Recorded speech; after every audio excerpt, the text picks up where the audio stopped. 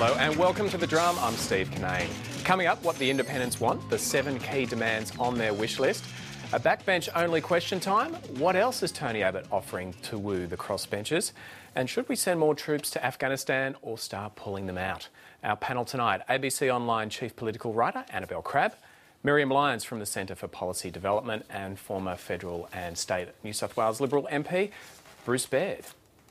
Well, let's find out the latest news from Anthony Green on where those doubtful seats are at. Anthony, you've said previously the coalition needs to win Hasluck to be any hope of forming government. How's that seat looking for the coalition today? Well, I think Hasluck is firming up for the coalition. They're up to 765 votes ahead, so it's double what it was 2 days ago. It's still mainly postal votes counted. That's what they've been continuing to count today, and they're favourable towards the coalition. The question is what will happen when more absent votes are counted. I think they're at the point where they're not likely to have that result turned around. So at this stage, Hasluck's just about ready to be given away to the coalition, I think. What about Brisbane? Brisbane has narrowed today. Well, compared to the other day, it's 502 votes for the coalition ahead, for the LNP candidate. I think that one's still in doubt. There's a lot more counting to come. The vote in Queensland, particularly in Brisbane, is not as far advanced as some other states. So I'd say it's not yet ready to give it away, but it's still, we haven't seen anything which is indicating it's about to move towards Labor significantly. OK, there's another close seat in Victoria, Corangamite. How's that looking for Sarah Henderson, the Liberal candidate there? Well, if the Liberals were going to win Corangamite, they needed to really close down the margin on the postal votes. The margin's 573 votes at the end of today. That's with, I think, nearly all the postal votes counted. There's pre-poll votes and absent votes to come, and the absent votes on past trends will favour the Labor Party. So Labor's maintained its position on the postal votes. You'd expect it to be able to hang on now with the absent votes still to come. So at this stage, it still looks like exactly what it was yesterday, which is 72 Labor, 73 Coalition if you include the National from Western Australia, 1 Green and 4 Independents. And Anthony, just briefly on Denison, Andrew Wilkie seemed to be believing you a little bit more today. He seemed a bit more confident that he would win that seat. Well, I was confident last night. We had to wait for some postal votes to come in. The Labor Party needed 57% of the votes still to be counted. Of the first batch of 2,000 postal votes, Labor only got 52%. So at this stage, Andrew Wilkie is still well on track to win. Andrew Wilkie will be the next member for Denison. And Anthony, on Monday night we talked about Tony Crook and whether you're counting him as an independent or a member of the coalition. And you said until they wrote to you and said otherwise that you'd be counting him as a coalition member. Any developments there? Well, they did write to me. Look, the National Party contacted me, WA National Party contacted me about having him removed from the list of coalition MPs and put in as an independent. The way I can do that is to make the WA Nationals a separate party and remove them from the federal total. When I explained that, they weren't keen on being that separate from the coalition. They just wanted their number, that one seat put aside. So at this stage, we've left the status quo. The National Party have made it clear what they think Tony Crook's position is. He's made it clear what he thinks he is. And that's the way the totals are being counted at this stage. But no one was very keen on me actually removing 40,000 National Party of Western Australia votes from the national totals. Anthony, thanks again for the update. Thank you. Anthony Green, the ABC's election analyst. Bruce Baird, do you think the coalition would be feeling more confident now? Well, I think so. I mean, they're only 3 away for forming government. We've got 3... They don't think that's going to happen, though, do they? They don't think they're going to get to 76. Well, I mean, you know, the 3 people who are involved have got seats that are basically Conservative with strong coalition votes. Oh, sorry, I thought you meant getting to 76 on their own. You're talking about the No, with the three independents. And that's quite feasible. Now, all of them have got something in common, and they all hate the National Party. That's a small problem, seeing they're in coalition with the Liberals. Still, they'd have some company in the joint party room in there, wouldn't they? No, we all love the Nationals. Barnaby... Stop making them sound so much like a house pet, Bruce. That's right. Well, Barnaby Joyce, I'm sure, would be leading the negotiations, not. But, you know, look, Tony Windsor, who I had to deal with in the state parliament when we lost our majority and became minority government all those long years ago in 1991. And he was very supportive of the coalition at that time, voted with us most times. He did extract a big price from us, however, in terms of, myself as Transport Minister, buses being manufactured in Tamworth, not closing down Werris Creek. I think he had a new court that was built as well.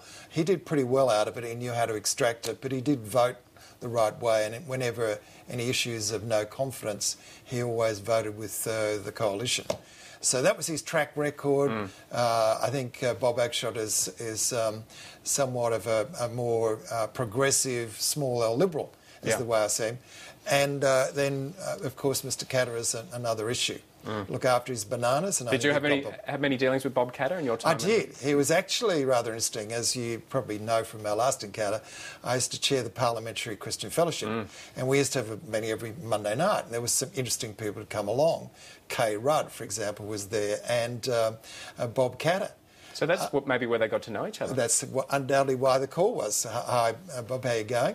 So, it was kind of interesting discussion. People like Bronwyn Bishop was there, so it was a strange amalgam of in the spectrum.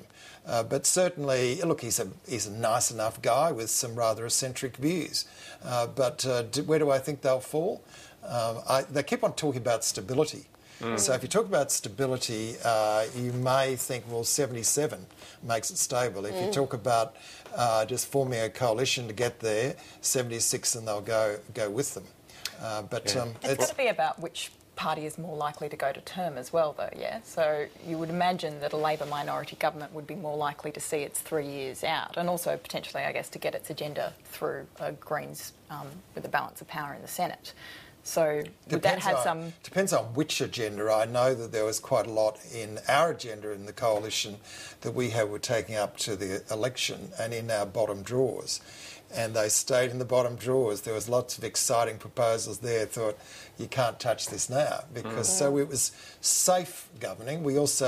I did the maximum I could by regulation.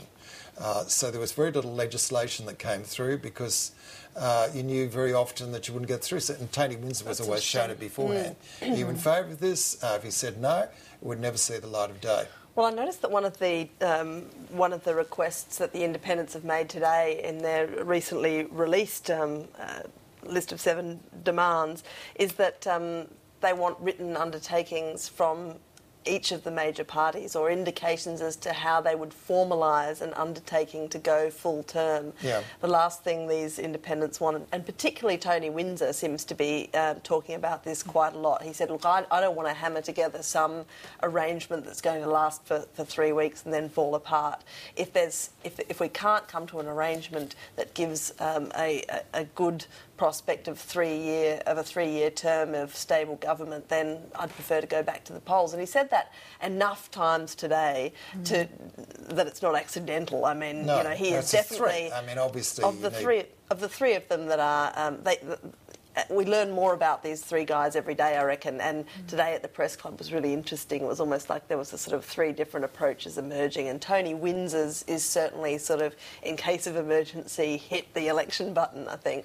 Yeah, well, those 3 country independents have written to both Julia Gillard and Tony Abbott today and met with them, outlining 7 key areas they want addressed before they'll consider forming a minority government with either side. The first key demand is all about the budget bottom line of election promises.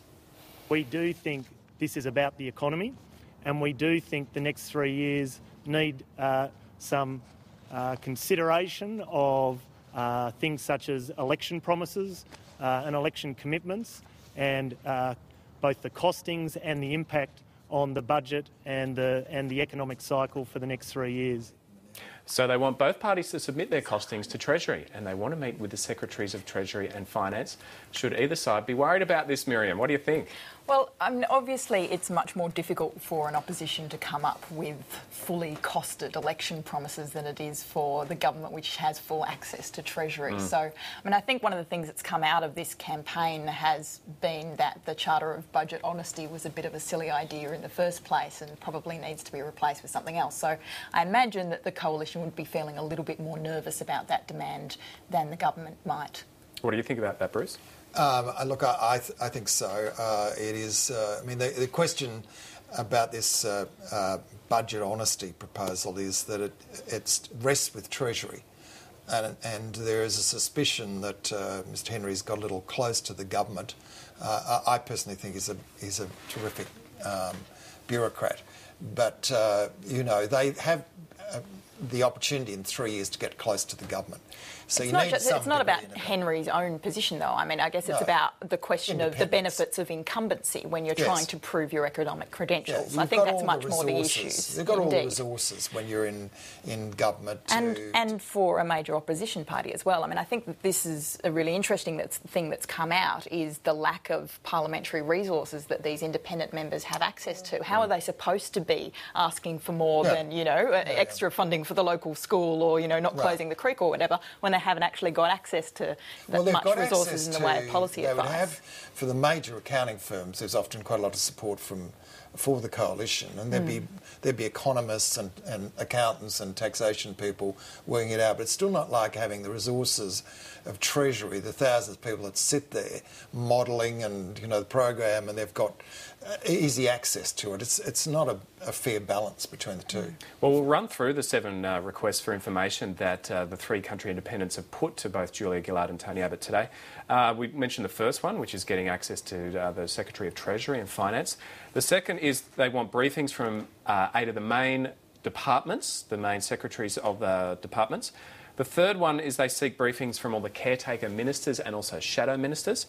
The fourth one is pretty interesting. They want to seek advice on plans to work with the clerks of Parliament to improve the status and authority of all local MPs within parliamentary procedures. Annabel, this seems like a nod to what Rob Oakeshott was talking about earlier in the week, where he said you can't get a private member's bill up if you're just a local MP and you want to raise an issue of local importance. Yeah, this is the sort of stuff that opposition MPs and independents are exercised about the whole time. They feel that they can't get their own local issues debated and discussed in Parliament, that the whip discipline and the tight management of government business tends to block out those local issues. So this is, they think, their big chance to get that fixed. This is also the sort of thing that is generally very vexatious to oppositions while they're in opposition, and magically those concerns often seem to disappear once that opposition becomes a government. This is the ball game. Bruce, how will this change Parliament if we have local members